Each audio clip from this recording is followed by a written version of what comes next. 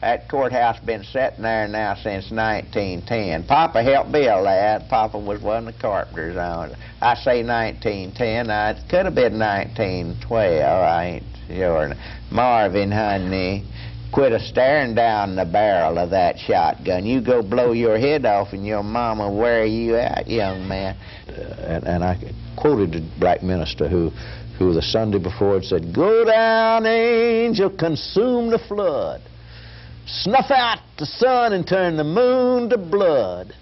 Go down, angel, and close the door. Times have been, shan't be no more." And Dobie said, "Where is that man?" And I said, "He's out there at that little church, Friendly Will Baptist Church in South Austin." He said, "Will you take me to hear him?"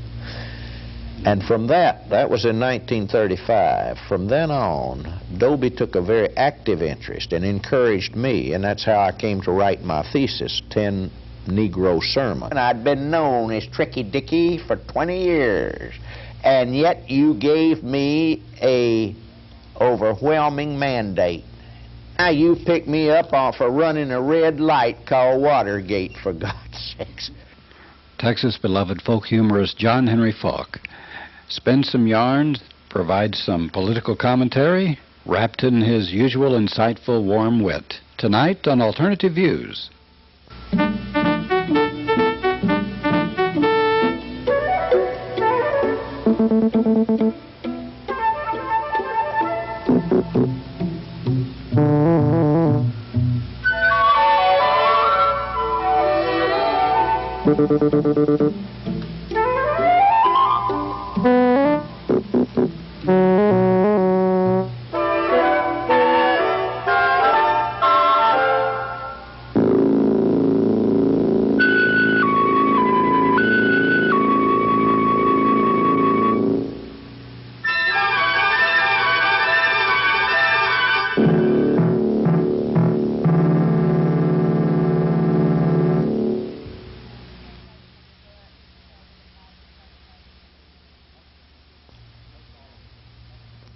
Those of us in Austin, and most all of us in Texas, know John Henry Faulk, love him dearly, and we know him as a folk humorist and as a civil libertarian who fought against Joe McCarthy and the blacklisting back in the 50s. And we know him as a media figure on radio, television, author of books. And we know him also as a great communicator. He's even able to convert some rednecks sometimes to the progressive way of thinking, and that's no easy task. He's written 2 books, Fear on Trial, about his experiences during the McCarthy era, and now is a new one, Uncensored John Henry Faulk. And if you want to spend an evening just laughing your guts out and thinking at the same time, well, this is the book for you, because it has so many of the great things that we know that John Henry Faulk, we've heard him and seen him do. Well, it's in print now, and you can...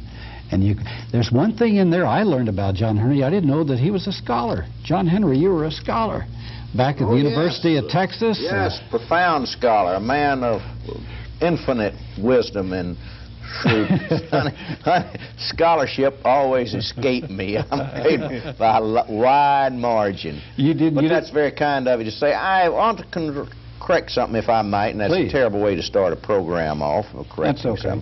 You said I've even converted rednecks.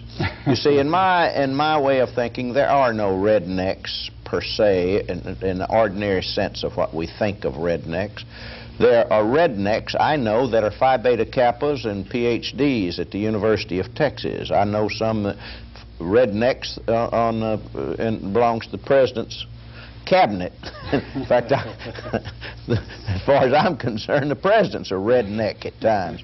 If by redneck you're referring to people who are uninformed on the issues or have a very backward and punitive attitude toward those more positive aspects of our society. I didn't mean to correct you, but it ain't converting rednecks that I've ever engaged in. What I've tried to do always is communicate some of the joys of being alive to people, and if by that process I somehow get some folks thinking that way, then it's more the good fortune of mine. Can you hold that your book up there so I we sure can will. get a good shot of it I'll there? be glad to. Let me hold it like you know, this. it's a vicious book in a way, because not only do you read it, and you can't put it down, like they say, but then you reread it. And you reread it, and you spend so much time with it. Isn't that a sweet thing? But there's so many great things in there about humor and folk humor, and I'd like to talk with you about this, Craig Hattersley and I. In your book, they talk about the difference of that a folk humorist is compared to other types, a comedian or comic. Yes. Or what is the difference? Well, I think the reason they refer to me as a folk humorist is that very early in life, out in South Austin, Texas, here in Travis County, I evolved a way of looking at the world that came kind of natural to me. Came from my parents, really, and from my neighbors, who mostly were folk. They were, my mother, for instance, when I was a little boy, used to say, "You know, I wouldn't take $1 million for Johnny, but I wouldn't give you a dime for a dozen more just like him." Well, this gentle put down, you know, I'd love to buy Johnny for what he's worth and sell him for what he thinks he's worth. This way of looking at life and gently, you know, nudging you back into when you got too big for your britches, came naturally to me, and I learned very early in life to have to laugh at myself. It was a kind of a defensive mechanism. I was raised out in South Austin in a very ordinary Texas household. My father was a lawyer, but he fancied himself a farmer too, so we were raised on a farm. We had cows to milk. We had a family, a black family, that lived on our place and looked after the heavy work for us, and Daddy did his lawyering over in Austin. So he was quite a performer himself. Did this Yes. influence you and your Yes, the way he you had were? a very keen sense of satire, and he was born and raised a sharecropper, and he had the earth. He had that wonderful sense of the Texas earth and the humor, you see, that derived actually from the origins of our society. This is what very few people realize. This is why Mark Twain was such a master of it in the 19th century, saw it come to such full bloom with Josh Billings and Bill Nye and others. This use of folk imagery and folk situations to puncture pomposity and humbug. We were born into a society, the first self-governing society on the face of the earth in modern times, you know. Very few people realize this. Very few people realize that the people are sovereign and the government is servant in our society. But that is basically what those gentlemen 200 years ago set up. The people would be the masters and the government would be the servant. This is something very powerful. And those birds in Washington forget this, see, and the ones in Austin forget it. And so one of the ways we managed 100 years ago, and fortunately still kind of hang on, there's still a residue of it, I'd like to think that I'm a practitioner of this, is you keep them in line by saying, "Hey, you are hired hands. Ronnie, you work for me. I don't work for you. You asked for this job. You and that bird you got up there as your vice president, Bush, you all came in and said you know how to drive this old American bus, that you all had the blueprint to how it rode to prosperity and peace and happiness. You drive the bus off in the short rows and start bouncing daylight out of me and my wife and children and scaring the daylights out of the old folks." And we tap you on the shoulder and say, "Ronnie, get back up on the highway where you said you was going to drive. Take us that peace and prosperity.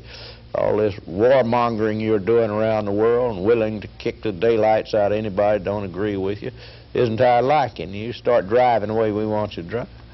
Well, you use Cousin Ed Snodgrass quite frequently Yes. as a vehicle or as a medium for I evolved expressing your that. political humor. I evolved Cousin Ed Snodgrass to pretty much embody a point of view that's very prevalent in this country, a point of view that, after all, elected Ronald Reagan president and supports him. Point of view, Cousin Ed, for instance, the other day said, "Johnny, there's 3 great truths in this world. Number 1, and I'll fight for any one of them, Johnny, The first one is that Ronald Reagan's the greatest president the United States has ever had. And the second one is Jesse Helms, the greatest statesman this country's ever known. And the third one is the Earth's a flat surface. Well, this is the way I comment on those two gentlemen, and on the. Hey, I let Cousin Ed Snodgrass do it. Cousin Ed's 86 years old. He's been mad for 80 of them. He was 6 years old when his mom and daddy told him the South had lost the Civil War, and he's been pouting about it ever since. Got a big sign over his fireplace: "Yankee beware. Robert E. Lee might have surrendered, but I ain't."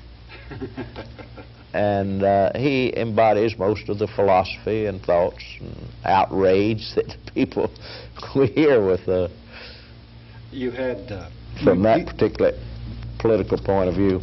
You used, as Cousin Ed Snodgrass, real well to roast Richard Nixon over in the Watergate situation. In your book, Yes. you have one about Cousin Ed saying that Nixon ought to get a cease and desist order. You remember? Yes, you know that became a very effective piece that I used before bankers groups and conservative groups that I spoke before.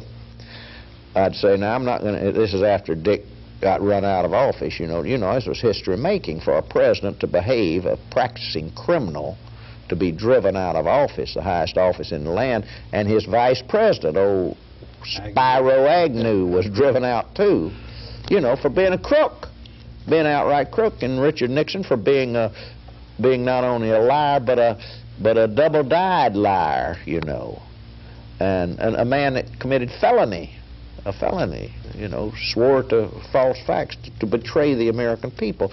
Was such an outrageous thing that after he kicked out, his stock had sunk pretty low, and all these people that were rejoicing in him in 1974 or in 1972 when he'd run for re-election had cooled off considerable. So I evolved this piece because Cousin Ed Snodgrass comes roaring over to my house and says,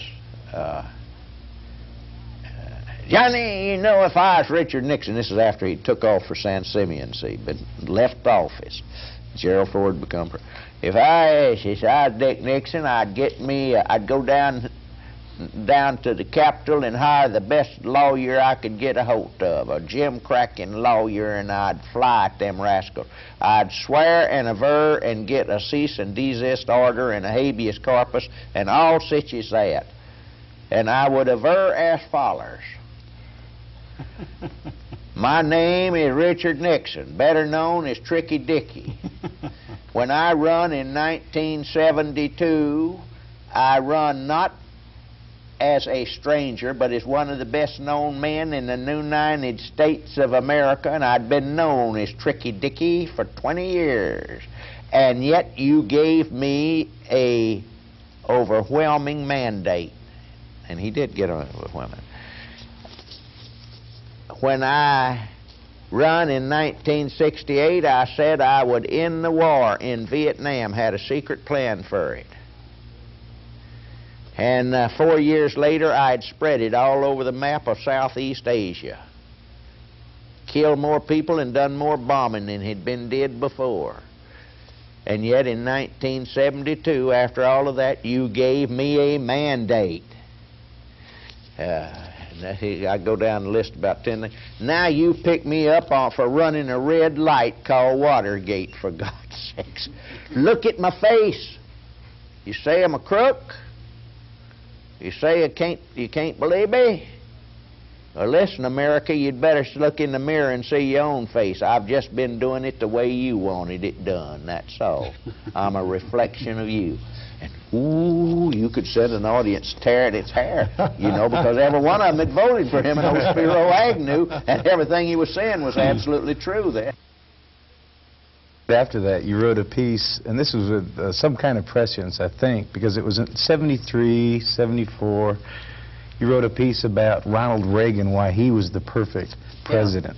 Yeah. It was prophetic, wasn't it? It really was. I thought it was. Yeah, Cousin Ed Snodgrass comes roaring over to my house that morning and Dick had been kicked out of office, you know, or was fixing to be. He hadn't been kicked out, I believe, when I wrote that piece.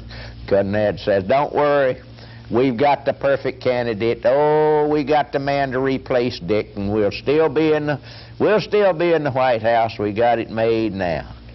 And I say, "Cousin Ed, do you mean John Connally, who had just been converted as a Republican, hadn't been indicted at that time?" Yeah.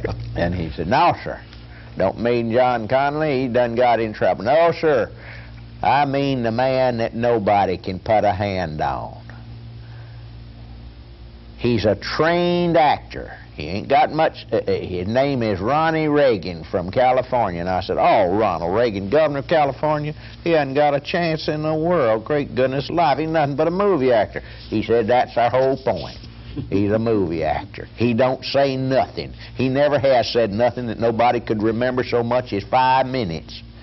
But he's just the perfect person to replace Dick Nixon." That's Cousin Ed Snodgrass. I think you also made a point in that story that all the other presidents they've had have been actors, but they just were amateurs. Yes, now we're going to get a professional. professional. That's right. You all have done your homework in this book. Oh, it's wonderful. Sure. It's wonderful. It cost me a lot of sleep last night. After I read them, I had to read them again and to a friend of mine, and then keep it going. That's very pleasant to hear, because, you know, when I got this thing together, it consists of a lot of the pieces that I've written in the past, and a lot of them that I have done verbally, but have never. A lot of the satires that I did on that Pear Orchard USA, where I take about 9 different characters, but I never had written them out. And apparently it worked, because I got a letter today from Tris Coffin up in Washington, D.C., and he said he and his wife had been reading them out loud to one another, which I found terribly flattering, and it's real nice. Well, they bring the characters to life, the dialects that you get into. The dialects are perfect. You can just imagine somebody saying them by reading them. Isn't that nice over here? Well, you did a lot of research on this, and your master's thesis at the University of Texas, which under Dobie was about, 10 black sermons? 10 Negro sermons. Yeah. This was, just think, this was 45 years ago that I did that. Yeah. No, more than that, almost a half century ago.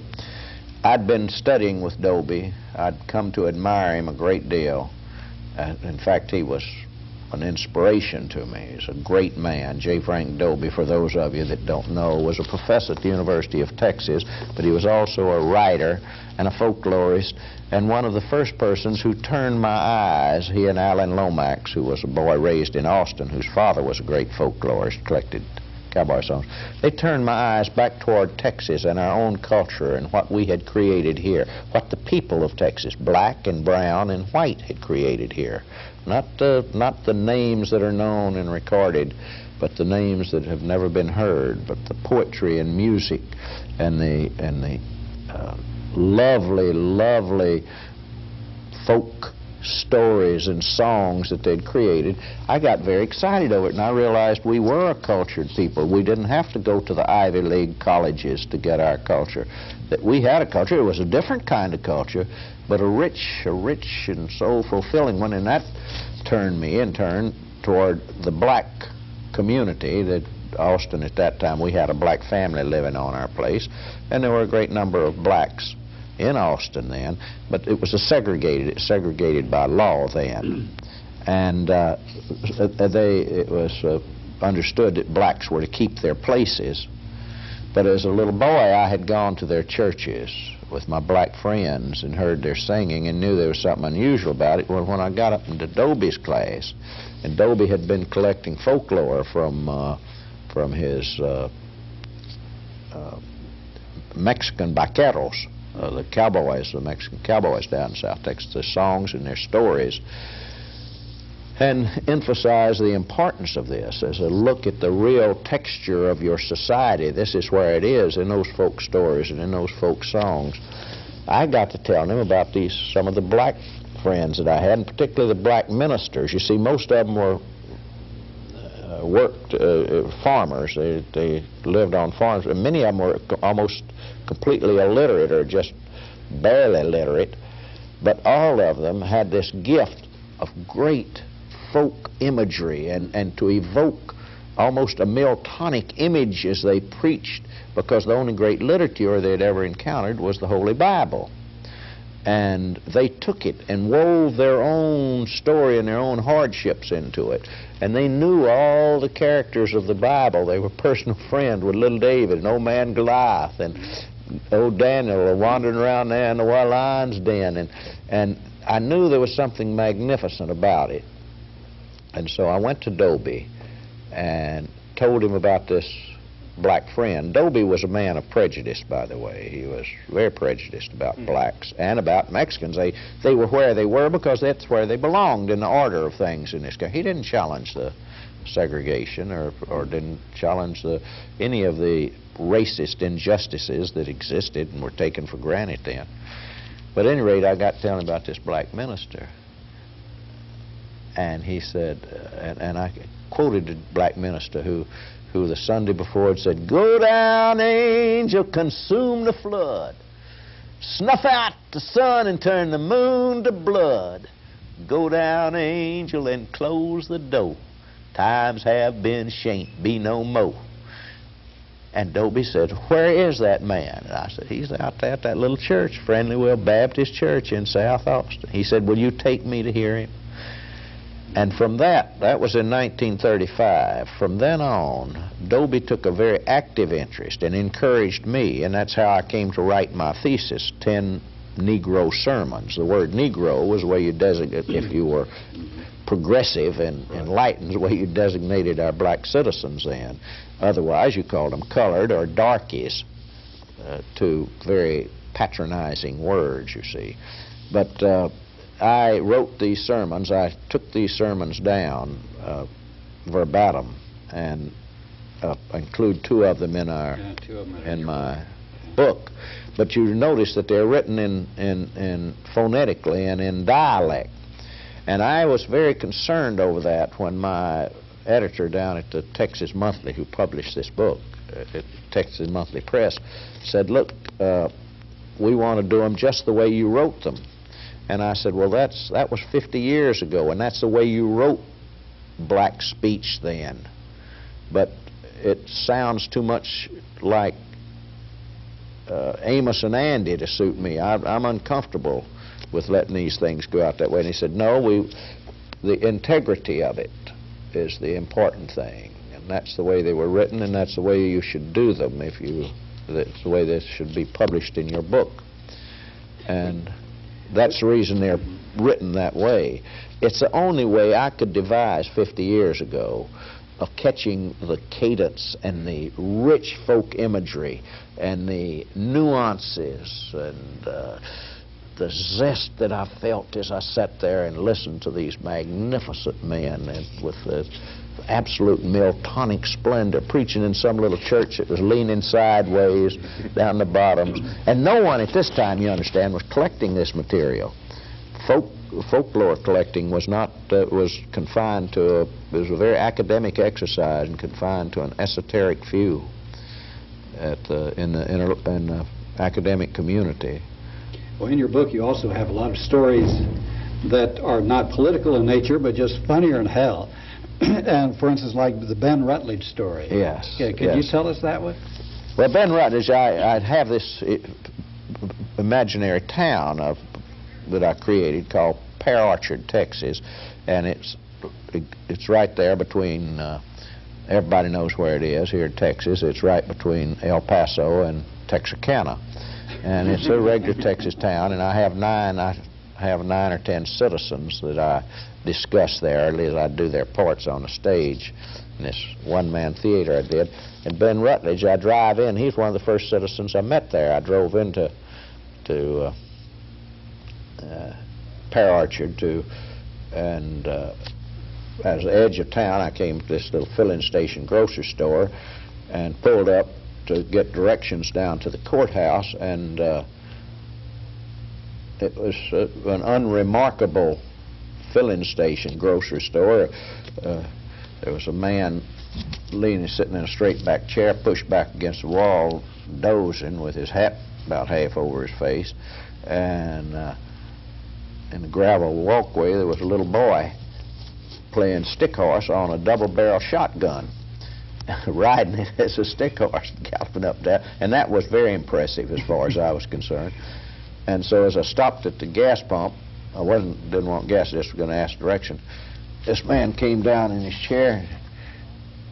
I said, "Wait, don't get up, mister. I just want to get directions.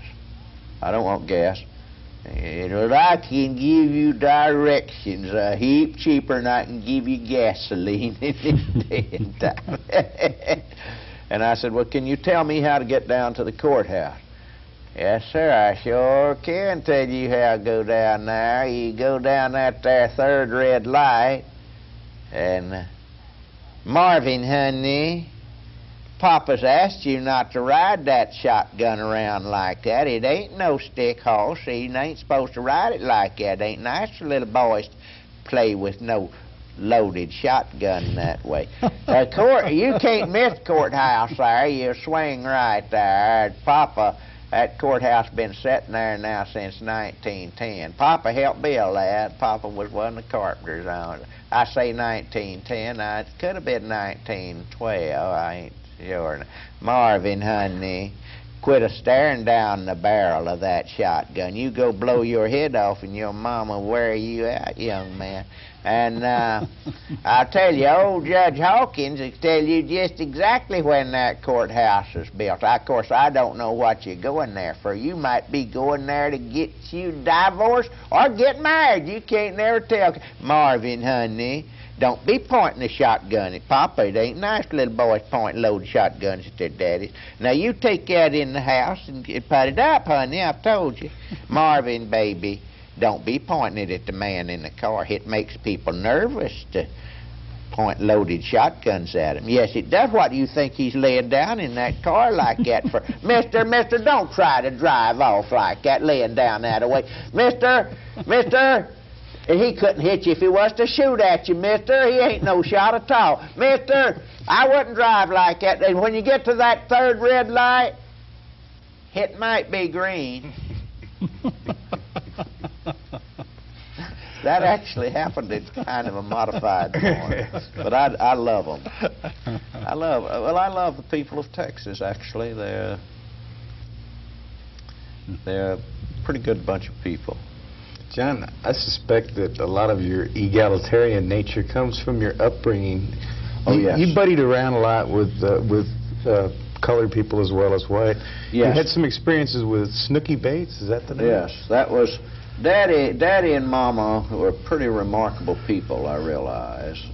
Mama was a school teacher, and interestingly enough, she was born right down here at Weberville, Texas, just 12 miles from city limits, you know, and lived there and in Austin all her life, which was well over half a century. And so my roots ran pretty deep into this culture. But they were both enlightened people. My father, as I said, had been a sharecropper, but he had learned after he'd grown almost to read and write and then go to school, went to the University of Texas and got his law degree just before the turn of the century and became a very successful lawyer here in town, but became a socialist in about 1904, 1906. Ran for governor on the socialist ticket here in Texas.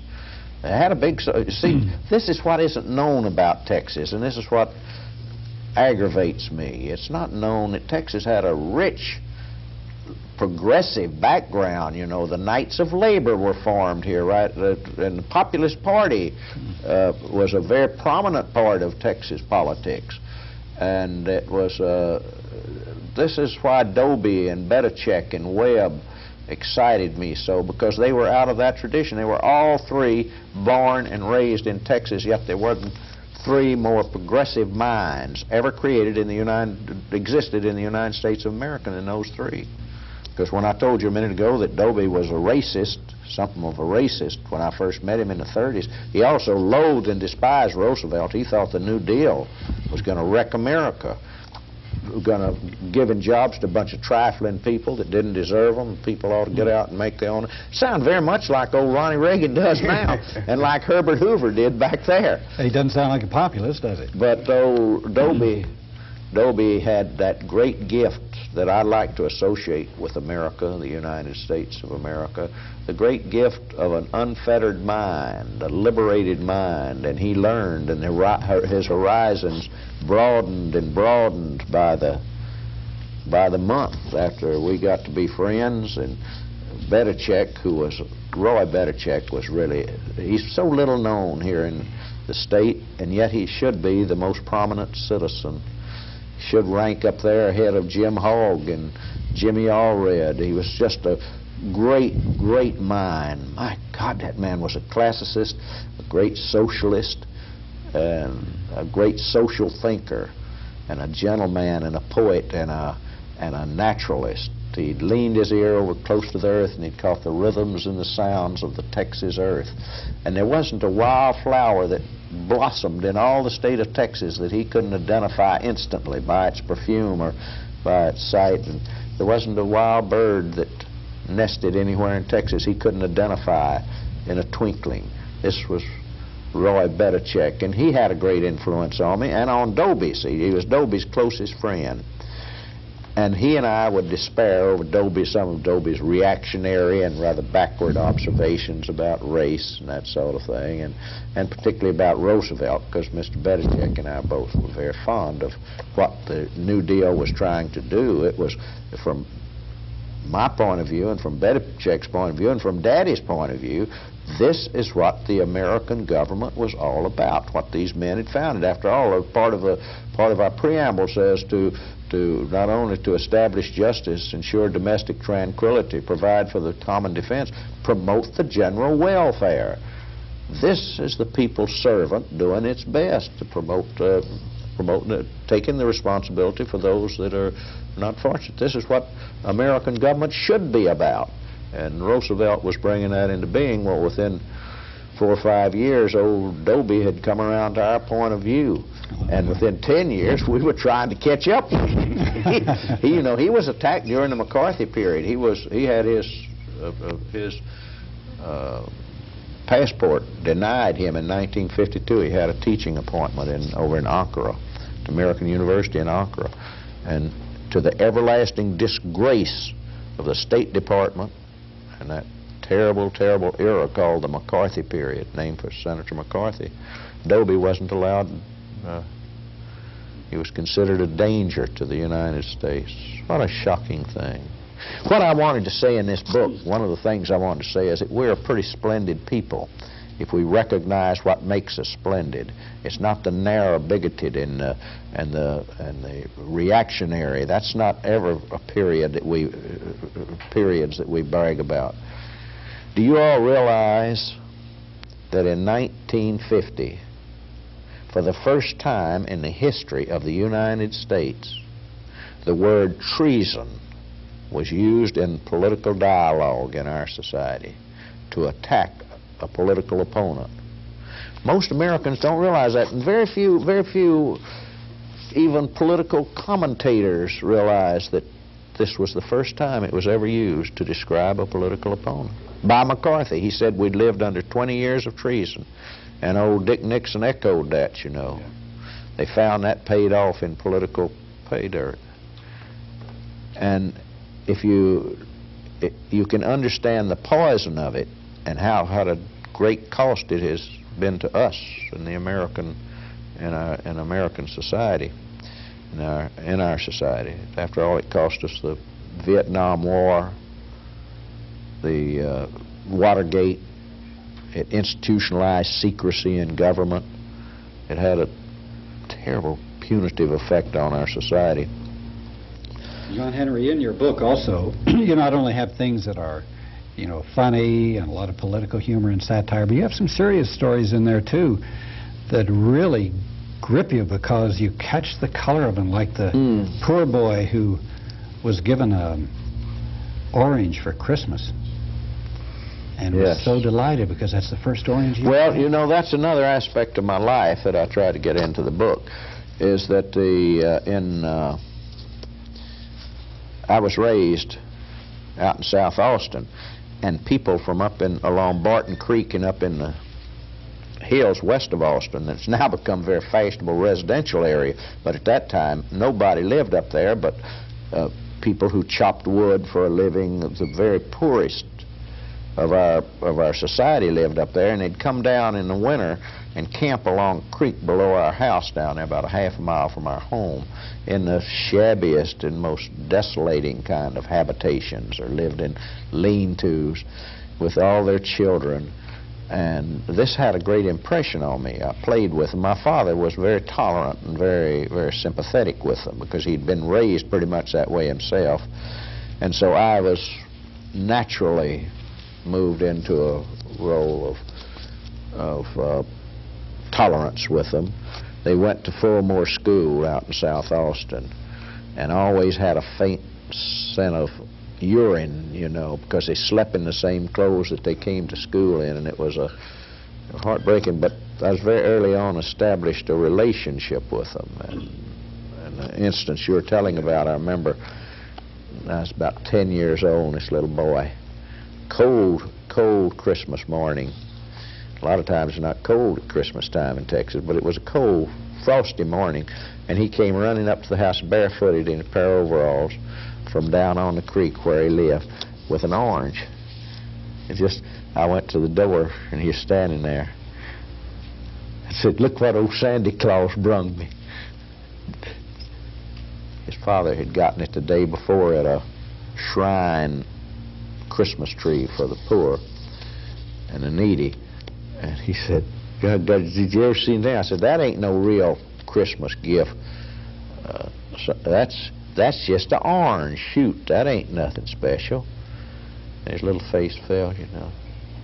And he said, "That's the onlyest Christmas present I ever got, Johnny."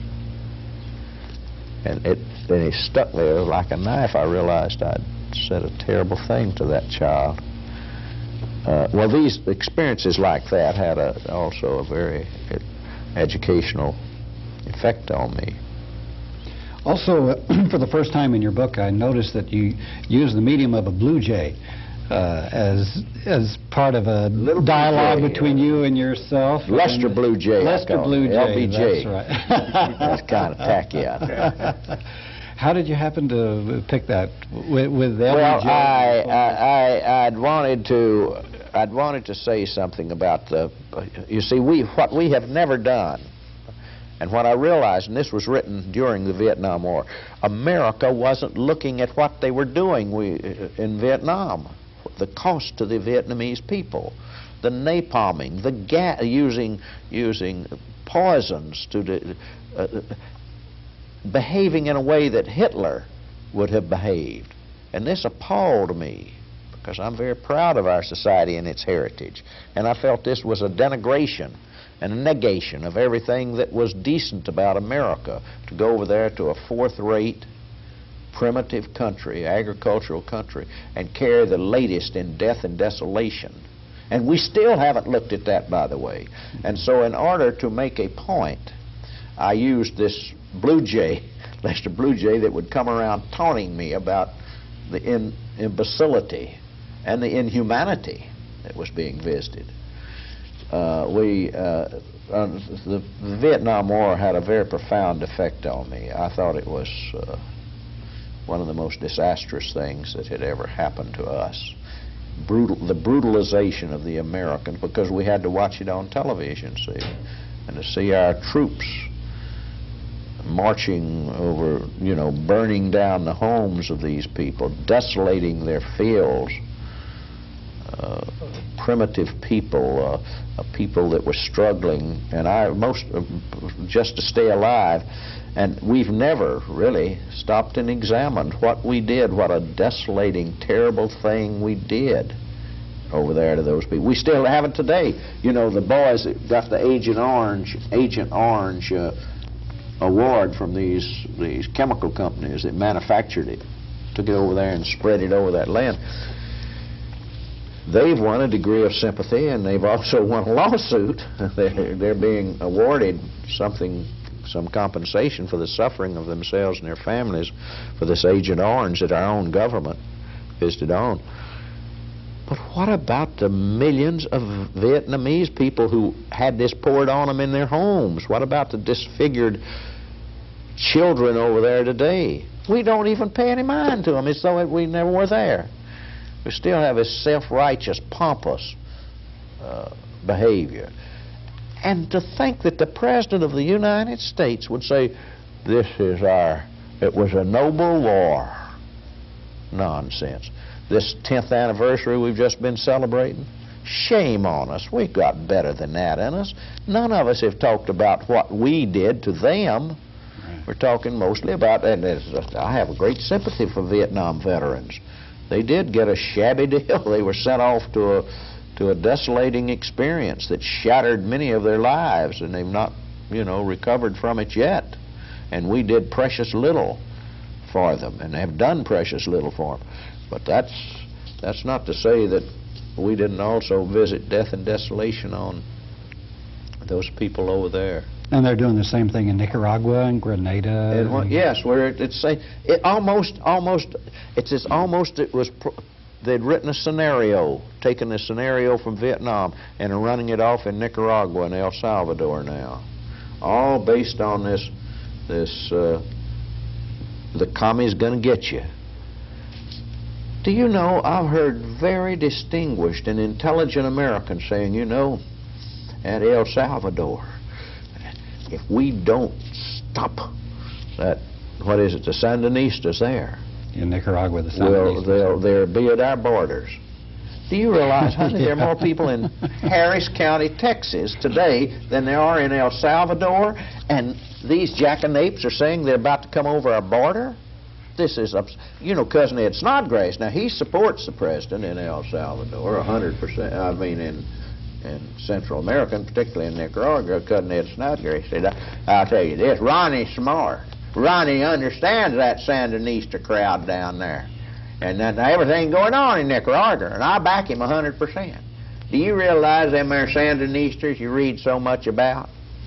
Ronnie has read a book, he didn't read a whole book, but he read Reader's Digest, where that crowd of heathens is Nicaraguans too. Sandinistas ain't nothing in the world but Nicaraguans too. Now what does that tell us about the Sandinistas? That they've had the audacity to infiltrate their own country. Now, that's as low down an infiltration as is, where you infiltrate yourself. They're doing it. Well, he also believes that Grenada, he said, oh, did you hear President Reagan say we got to Grenada just in time? You know what he meant by that? I'll tell you what he meant by that. They got secret plans of them Grenadians, had all the plans drawn up where they were going to sweep up the Atlantic and Pacific coast and lock us in between. And every man, woman, child in America would have to sign their name if they'd be a Marxist-Leninist puppet. Or it'd be Katie put the cat out. Oh, that's what that was. I thank goodness for Ronnie Reagan. He does all his thinking first. Well, that unfortunately is far more accurate than I would like to think, my dear, as far as what was really said to justify the biggest, most powerful, overwhelmingly armed, affluent society on the face of the earth to going to the smallest, poorest island in the entire Western Hemisphere, an island of less than 100,000 people, and bogging in with, 6,000, 8,000 troops. And they managed, what they did there, I don't think they had over 1,000 armed resistors down there, did they? Just a few hundred. And 650 or 700 Cuban workers on their thing down. This is obscene, you see. This is a blot. This isn't a matter of pride. This should be a matter of deep, deep embarrassment and shame to the American people. There's a book out, you have to read that. Not just my book, but there's another one out called, it's an English journalist that was there that tells exactly what happened. In Grenada? Have you seen it? No. Yes, in Grenada. Oh. And it really is a revelation, because it ain't what... Of course, the American people have no idea what happened in Grenada, because the administration, to its everlasting disgrace,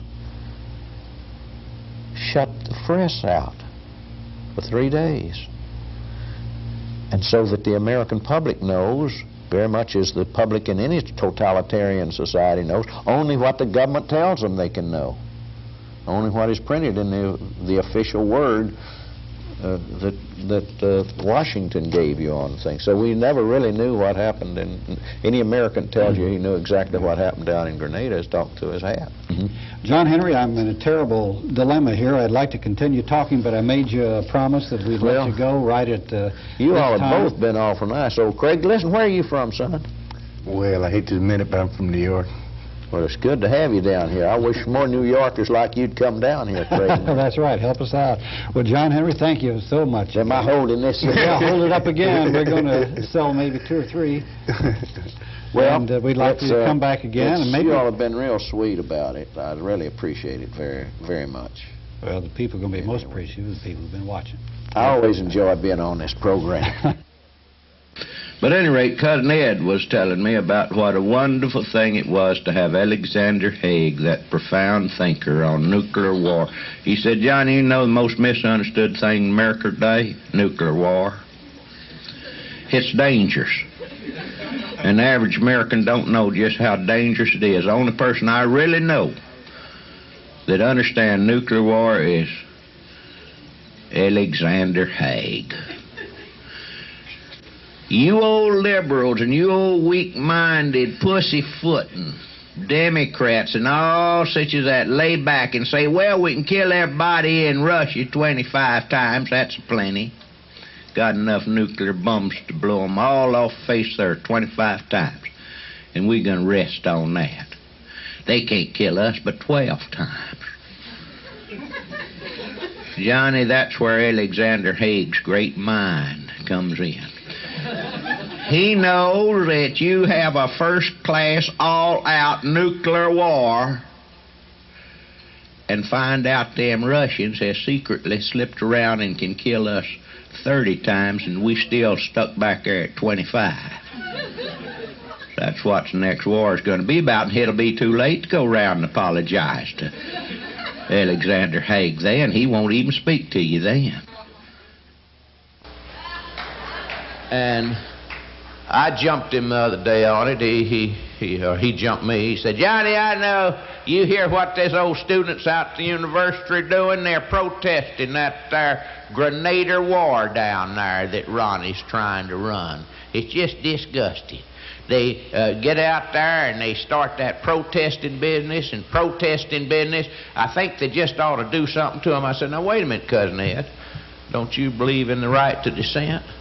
Of course I believe in the right to dissent. I'd knock a man's teeth down his throat that interferes with my right to dissent.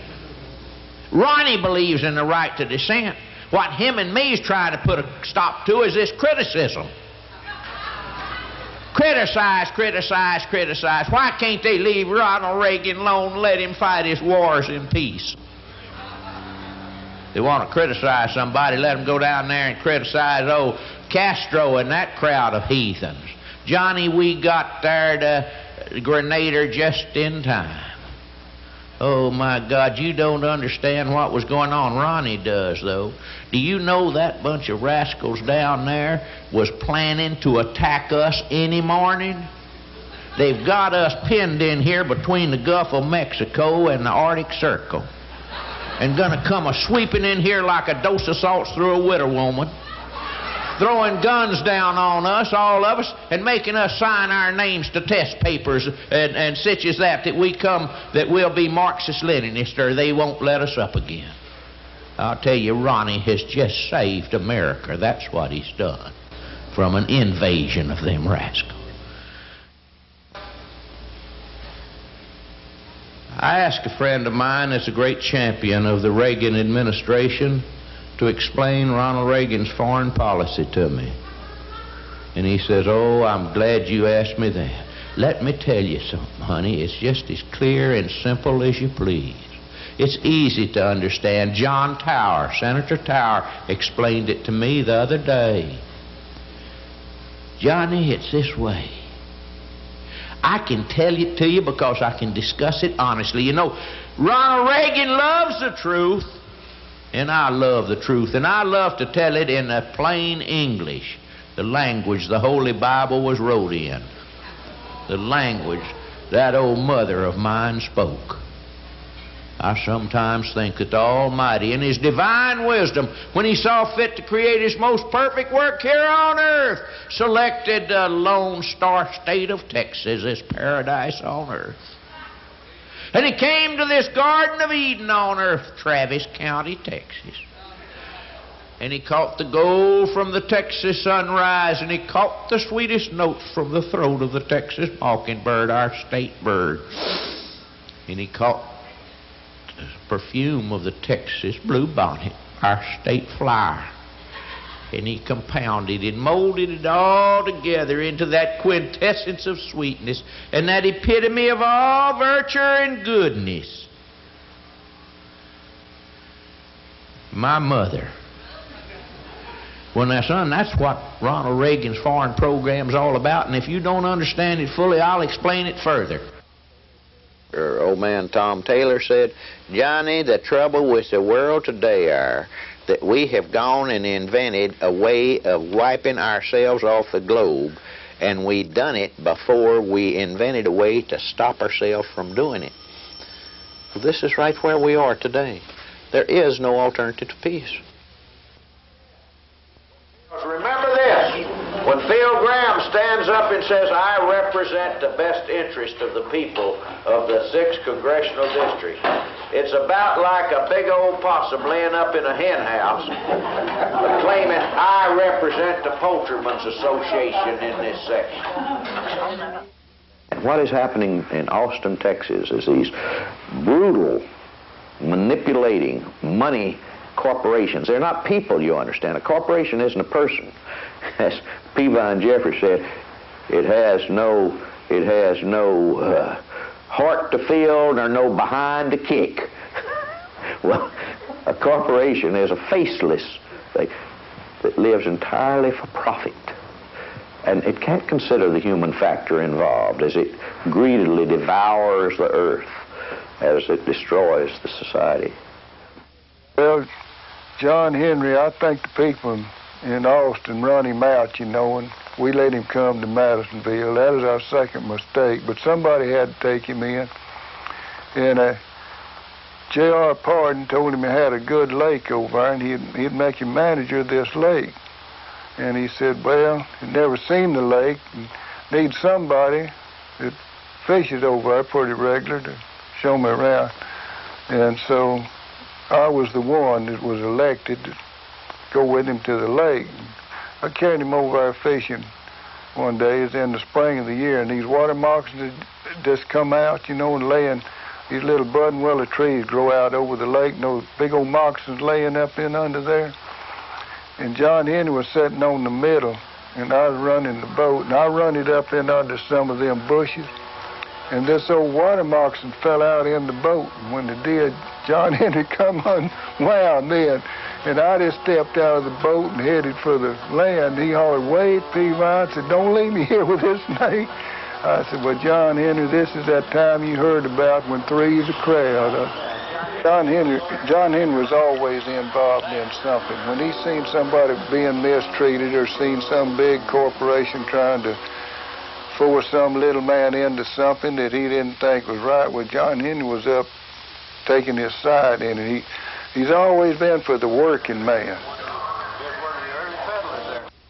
John Henry is a real friend of ours in Leon County. We were in trouble here about 2.5 years ago with this nuclear waste storage here in Leon County. And John Henry came up and stood up with us, fought against this nuclear waste here in Leon County, and also he went to Austin with us to fight with us. And fortunately, we were able to have a bill passed in Austin, made some strong restrictions on the nuclear waste. At this time, we don't have the nuclear waste here, but we feel like the fight is still on, and I feel like that John Henry will continue to fight with us when we call him.